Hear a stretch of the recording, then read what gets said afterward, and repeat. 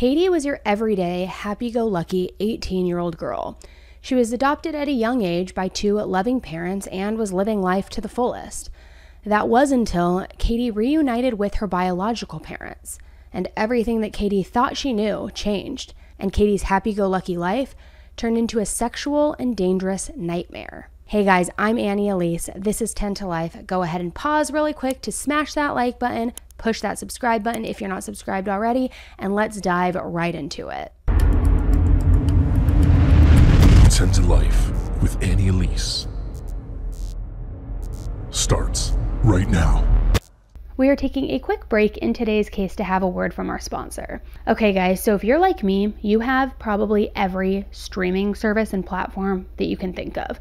It seems like every single week, either a new exclusive documentary or a new piece of content, something is being released, and it's never on the same streaming service, which has resulted in me having a subscription to basically everything. And I've got to say that Magellan TV is the absolute hidden jewel of all of them, because Magellan TV adds over 20 hours of new content every single week, so you will never, ever run out of things to binge. And they have the largest and best collection of true crime shows anywhere, which is obviously perfect for me. Magellan TV is all about the drama of real life. Famous real-life cases, the lives of serial killers, the nature of the criminal mind, you name it. I just added to my queue The Mind of Mark DeFriest, An Unforgiving System, which is about notorious escape artist Mark DeFriest, where he's now coming up for parole after 30 years behind bars. But even though he spent 30 years behind bars, they gotta look at his past to make a decision for his future. So you know I'm ordering my froyo tonight, I'm putting on my fuzzy socks, and I am going to be watching that. Magellan TV is the best value of any premium documentary streaming service, in both price and quality. 4K is always included in your subscription, and get this, there are no ads ever.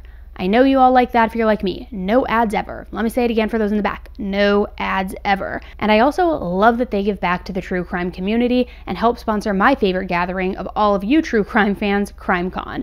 And because Magellan is so amazing and such an amazing partner of the 10 to Life channel, they are giving all of you viewers a free month-long trial. All you have to do is go to the link in my description and boom, you are hooked up. So guys, go watch, get your free month on, tell me what you watch, let me know so I can add it to my list too.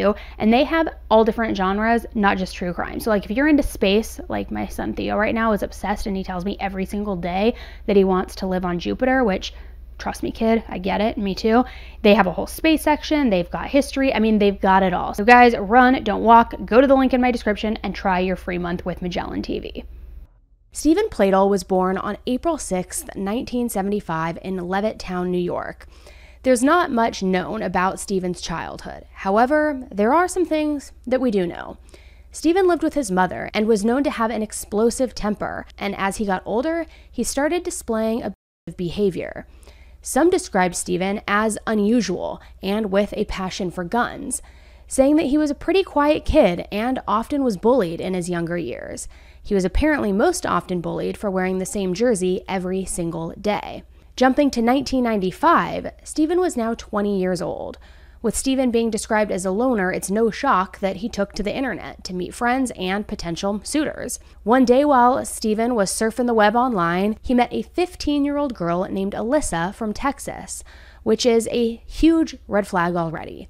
No 20-year-old man should be like hitting up a 15-year-old child. No. But Stephen didn't care, and the two of them spoke often. And one could even say they quickly fell in love. Stephen couldn't wait to meet Elise in person and drove all the way from New York all the way to Texas. After meeting, the two of them seemed to hit it off because before anybody knew it, Elise had run away from home to be with Stephen. Not long after, Elise became pregnant and gave birth to a beautiful, healthy baby girl that they named Denise. But this new love, bliss, and baby makes three dream home come true situation wasn't all sunshine and rainbows, not at all. Stephen certainly had his share of problems. With Elise, Stephen remained violent and angry, temperamental and unpredictable throughout their life together. Stephen couldn't hold a job, and that also put all of the pressure on Elise. Stephen always seemed to have difficulty earning a steady income and was also very abusive. He would threaten Elise regularly that if she was gone, he would blow his figure out a way to record it to make sure that the video got to her. A pretty insane and controlling thing to say someone who loves you and who, you're supposed to love. And Stephen continued to demonstrate very aggressive patterns with Alyssa, even after having the baby. Alyssa was growing more and more concerned, and she knew that something had to be done. So when their baby girl was just 8 months old, Alyssa made the ultimate sacrifice, and she put her up for adoption. She didn't want their daughter growing up in such a tumultuous household and was genuinely fearful for her safety. She also was concerned of their circumstances. Being young and facing financial hardships, now all of this as well. Plus, she also believed that Stephen had physically hurt their baby. Alyssa said Stephen would pinch the infant brutally until her body was black and blue, which I can't even imagine. And Alyssa also claimed that he would stuff their baby in a cooler to drown out her crying until the baby was on the verge of suffocation. Which, I mean, wow, if that doesn't scream, we gotta get out of here, I don't know what does. But as much as this disturbed and hurt Alyssa, she was also terrified of Stephen. She too was a target of his. She was so much younger and she didn't know how to stand up to him to get him to stop the violence. So she did the only thing she knew how to do to protect her daughter, which was getting her out of there with a family who loved her and would treat her well. Alyssa said, "I knew from the very beginning that I had to get the baby away from him to give her a chance in life." So a lovely couple named Anthony Fusco and his wife Kelly adopted this little baby girl, and they renamed her Katie. A new name with a new start with a new family. They raised Katie in Dover, about 80 miles north of New York City, and they had a very normal life. Anthony, who was better known as Tony, and Kelly, from all accounts, gave Katie a great life, living in a smaller trailer park community that was described as a sleepy town with good people, good families, and life finally started to seem normal for little Katie. Katie was very reserved and pretty shy. She was also a foodie, but because of Katie's love and passion for animals, she was a vegetarian. She loved all animals, but specifically, Katie loved rescuing stray cats. But as I mentioned, she's a foodie, and she loved food so much that her family actually nicknamed her Pac-Man. Katie was on the cheer team, she was an aspiring artist, and was very well known in Dover High School for drawing comic strips. She was also a talented drummer, and she was planning on attending college to pursue a career in digital advertising. By all accounts, it looked like Katie was on track for success. And Katie once wrote in a blog post, "A pen and something to draw on became a safe place for me. Ink became my weapon against rules and regulations for me. A life without art is no life at all." Katie graduated from Dover High School in 2016. And although Katie had plans of attending college, she also had some other things in her life that she was itching to pursue and find out. You see, Katie knew that she was adopted. And after turning 18 in January of 2016, Katie, who was very curious about her birth parents, went on a mission to find them. Now at this point, back at Stephen and Alyssa's home, the two of them were still together, shockingly. Even with all of the chaos and toxicity that seemed to be in their relationship, they remained together. And in 2007, Alyssa gave birth to her and Stephen's second child. Alyssa felt like at that point they were older, they had matured, and they were finally ready to be parents. And in 2012, a couple of years later, Stephen and Alyssa welcomed their third child. So as stated before, Katie was on a mission to find her birth parents. So she did what most of us would do, and she took to social media. She found them and messaged them on Facebook, and they seemed to create a bond with each other just through messaging. So it was Katie's goal to take it a step further and meet them in person. Now remember, at this point, Katie is 18, and she had plans of attending college. But after she spent so much time speaking with her birth parents and getting closer with them, her priorities seemed to switch. Instead of going to college in August 2016 as planned, Katie finally reunited with her birth parents. The reunion went well, they got close, they had a great time, and shortly after reuniting, she made the decision that she wanted to move in with her biological family.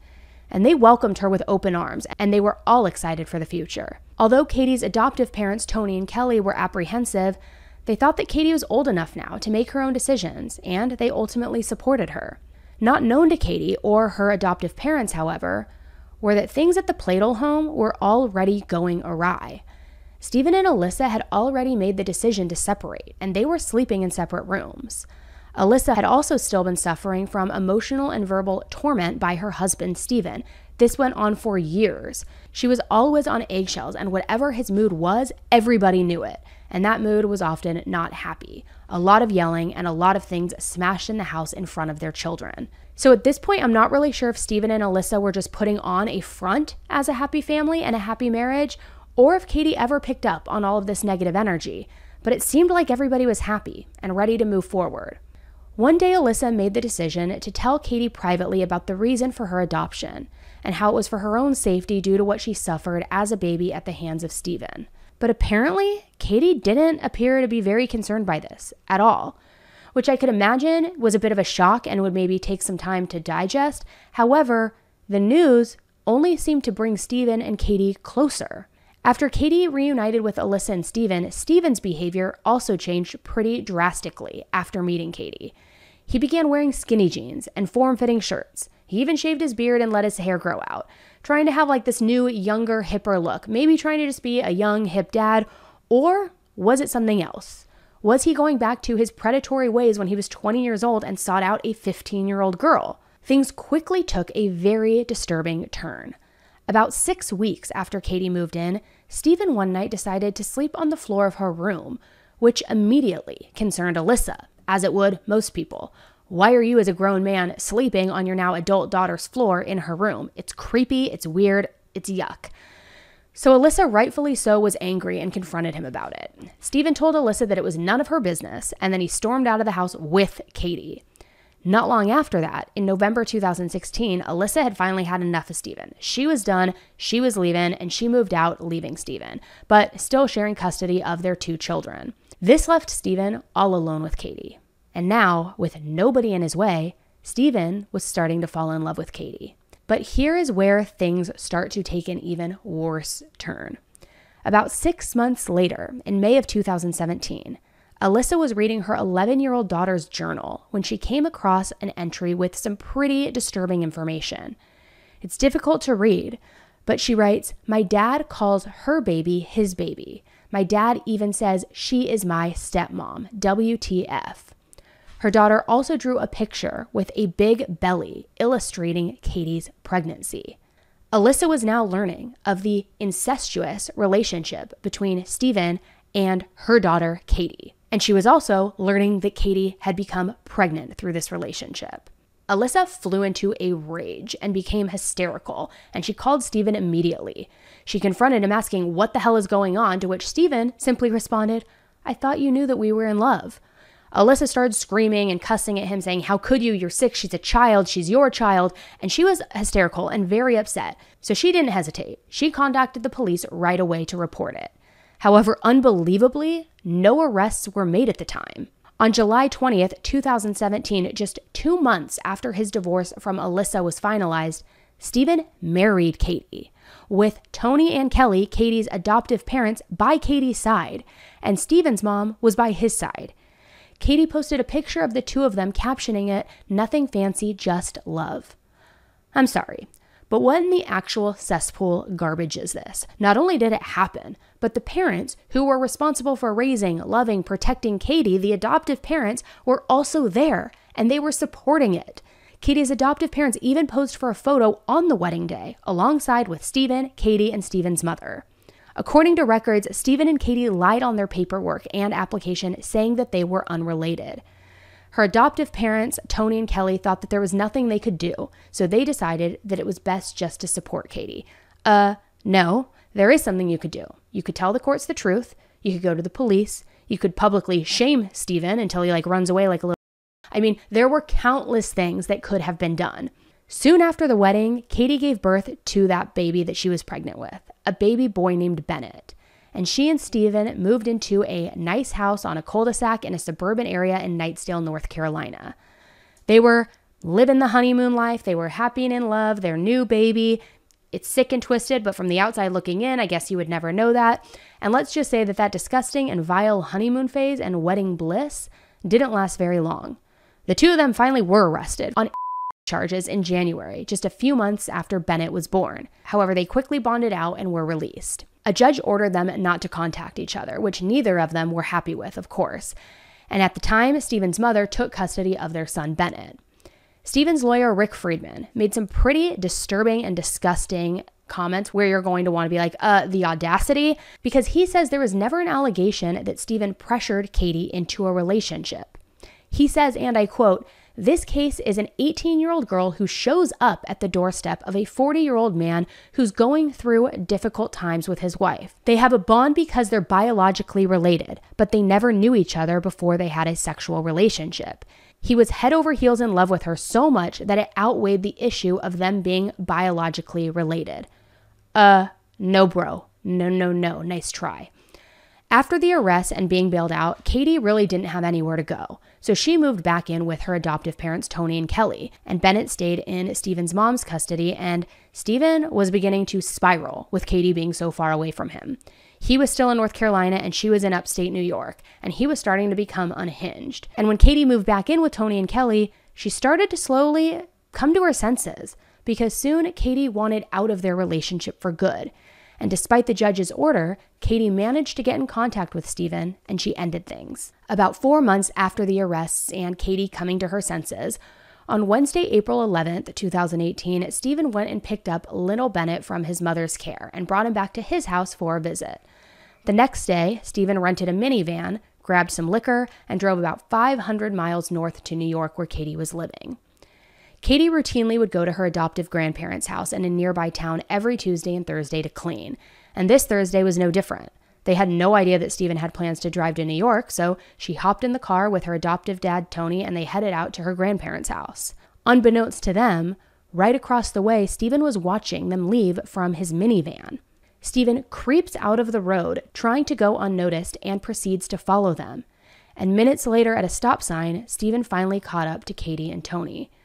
Witnesses frantically called 911 to report what they had just seen, someone opening fire on 2 people. Stephen had pulled up next to Katie and Tony and fired several rounds with a rifle. Katie and Tony were fatally shot. It's on Route 7 and Route 55. Someone just went by and shot this guy in the truck. A witness describes to police the brazen murder of 56-year-old Anthony Fusco and his adopted daughter, Katie Pladl, in broad daylight at a busy New Milford intersection Thursday morning. The car pulled up, went around him, shot him. Police say the gunman is 42-year-old Stephen Pladl, the biological father of 20-year-old Katie. Can you describe the vehicle to me? It's a blue minivan. Based on witness accounts, police were able to identify the gunman's vehicle, finding it within an hour over the New York border in Dover. The suspected gunman dead of a self-inflicted gunshot wound. Now it continues to get even more twisted. After this, Stephen reportedly called his mom admitting to killing Katie and Tony. But that wasn't all. He also admitted to killing the son that he shared with Katie, little Bennett. His mom immediately started to panic and became hysterical and called 911. It's believed that Stephen killed Bennett the day before, after he picked Bennett up from his mother's house and before he left his house to attack Katie. The cause of death wasn't released, and there were no physical signs of trauma when they did the autopsy, so it's believed that Stephen killed Bennett by means of suffocation. In the 911 call where Stephen's mother hysterically called the police, she told the dispatcher her son had said he killed the baby. 911, address of the emergency. Yes. My son just called me, and he told me oh my God, in North Carolina, he killed his baby, and he's in the house. Okay, you said that he told you he killed his baby. Okay, ma'am, listen to me. What's your name? Okay, tell me exactly what happened. He's not home. His wife broke up with him over the phone yesterday, and he told me she's in New York, and he told me he was on his way. He called me last night and said he's on his way. He's going to bring the baby to her, and then he was coming back. And he just okay. He said he killed his wife, he killed her father, and I can't even believe this is happening. And did this happen in Nightdale? No, his wife and father are in New York. Okay, and, so the incident but actually... he left the baby dead when he left. Okay, in New where York where did he leave the baby? Okay, he said it was in the... What's your son's name? What's his last name? Same as mine. When did this happen?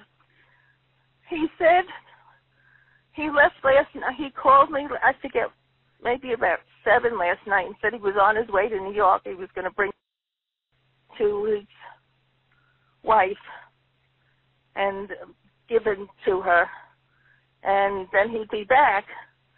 And he called me this morning. I just got off the phone just a couple of minutes ago, and he told me to call the police, that I shouldn't go over there. Okay, so the son is so your son is not there? No, the house is empty. He said he put a key under the front mat. To take a key to get into the house under the front mat. Did he say how he did it, or what he did? And I didn't ask him. I didn't want to know. Oh my God, he's such a wonderful little. Okay, hold on just a second, okay? And that Stephen also admitted to killing his wife and her adoptive father, Tony. Stephen's mother also told law enforcement. His wife broke up with him yesterday over the phone. She's in New York, and he told me he was on his way there, and after bringing the baby to her, he was coming back. I can't believe this is happening. It's believed that Katie leaving Stephen is what set Stephen off and ultimately what led him to do the unthinkable. When police arrived at the scene in Connecticut, they found Katie and Tony dead, and the truck was riddled with bullet holes. Police were now set, though, on finding Bennett, the baby. They immediately went to Stephen's house in North Carolina, where they sadly found baby Bennett alone and dead inside of Stephen's closet. So police started their manhunt for Stephen. However, the manhunt came to an end very quickly and very abruptly when they located the minivan and found Stephen dead inside with a self-inflicted gunshot wound just 30 minutes later. In a news conference, Police Chief Sean Boyne revealed that Stephen had used an assault-style weapon similar to an AR-15 to kill Katie and Tony. Now, as you can imagine, not only back then, but still now, Alyssa really struggles to make sense of it all. She describes Stephen as someone throughout their relationship that was dangerous, both physically and verbally, but also says that he never was inappropriate sexually with their children, so she never expected him to fall into a relationship with their child. However, what we do know about Stephen is that he did pursue Alyssa over the internet when she was just 15 years old. Alyssa also recalls that he always showed an interest with guns and even had a small collection. Stephen would often threaten Alyssa with violence, so this always had her on the edge of the seat. And here's Alyssa talking about how she felt and recalls a little bit of what went on in their relationship. He was verbally, emotionally, and mentally abused our 20 years together. He did do many violent things. He had nearly beaten to death one cat and did beat to death another cat. He would go long periods of time of not talking to his family. He was extremely isolated. Any friends he had were mostly online. He owned many guns. He couldn't keep a job.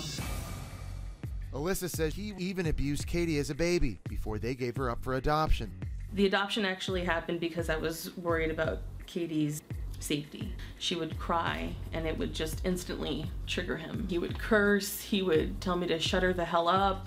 He would at times scoop her up and place her into a big cooler that we had.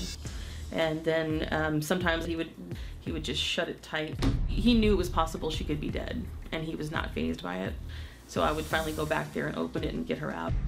He was a special kind of scary to me, and I did not know how to get away from that without getting myself or Katie killed at an even younger age. She was paranoid to the point where after she left him, if somebody would slow down next to her or stop, she would be scared that it was him. Alyssa says that she believes Stephen always held hope that he and Katie would get Bennett back and be back together as a family. It seems that when Katie made it clear that they were over, that's when he lost it. He couldn't live without her, and he didn't want her living without him. This case is truly heartbreaking and incredibly disturbing. At the end of the day, Stephen was in a position of power, and he clearly used that to his advantage into getting into a relationship with Alyssa and eventually his own daughter, Katie. Alyssa has now lost her firstborn daughter 3 times over, which is the most painful thing I could imagine. She states, "I'm grieving, I'm sad, I'm upset, but I also want to have something good come out of this. If it's to get the truth out there to open people's eyes to fine. This was an absolutely devastating and heartbreaking end to a very disturbing case. I'm glad that Alyssa is committed to her children and staying strong to take care of herself and her family. Now, I'm no doctor or expert, so please do your own research on this, but there is a term for what Katie and Stephen may have experienced, and it's called genetic sexual attraction. It's a concept in which a strong sexual attraction may develop between close blood relatives who meet as adults for the very first time. The brain forms an attachment, a bond, and an attraction to apparently reverse the trauma that the brain had experienced. But in my opinion, even if Stephen and Katie were experiencing those feelings and couldn't overcome them, which I don't believe necessarily, but let's just say they were experiencing these feelings, it was their brain, they couldn't control it. There were plenty of other people who weren't overcome by those feelings, who could have stepped in to stop it from happening and stop what was going on. And if someone had, 3 lives very well may have been saved. This is just like the ultimate foul, disgusting story ever. We hear about sexual relationships in families all the time, unfortunately, usually one-sided, most oftentimes one-sided. To hear about this kind of thing when it's 2 grown adults and then the tragedy that ensued after, having a baby together too, I want to add in, it's a whole different level of like gross. And I'm sorry, but I don't believe whether it is a condition or, something that happens and triggers in the brain, I don't think there's an excuse for it ever. You know right from wrong. And I think the same argument could be applied to cheating. So even if you're overcome with these feelings of attraction and bonding and this is my soulmate, your brain knows it's wrong. Your brain knows that's your child. Your brain knows that's your father, which Katie did once they were separated, in all fairness, start to, see more clearly. It just blows my mind that shit like this actually happens in the world because it's like disgusting, gross. It makes me want to vom. So I apologize if you just ate because I'm sure it's going to come right back up now. But guys, I'm sorry. I'm just bringing you the cases and I'm not trying to get you sick, but sometimes that happens. So anyways, let me know what you guys think though, because have you heard about situations like this? Have you heard about this case? Do you also believe that the condition is in fact real and it's an excuse of sorts for what went down? What do you make of it? It's bizarre. And what do you think his reason was for killing baby Bennett? Was it because he didn't want anybody to have him? He didn't want anybody happy? Was it retaliation because he was the product of their love that was now fractured? What was it? Let me know your thoughts in the comments below. Please don't forget on your way out to take a quick second to just give a thumbs up on this video if you appreciate the case coverage. Also, subscribe to the channel if you haven't done so already and turn your notification bell to on. That way you will get notified of new videos as they drop, which I have some crazy, crazy, crazy ones in the pipeline. They are coming out soon, so don't miss them. All right, guys, I will talk to you very soon. And until the next case, stay safe. Bye.